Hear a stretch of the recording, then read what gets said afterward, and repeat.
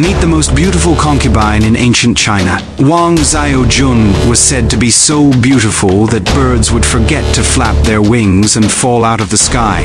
She became a concubine to Emperor Yun at a very young age. During this time, the emperor was choosing concubines through their portraits. Most of the concubines would bribe the artist to make them appear more beautiful in the portrait. Wang Zhaojun refused to bribe the artist, so the artist made her seem ugly in the painting, which resulted in the emperor never visiting Wang Zhaojun.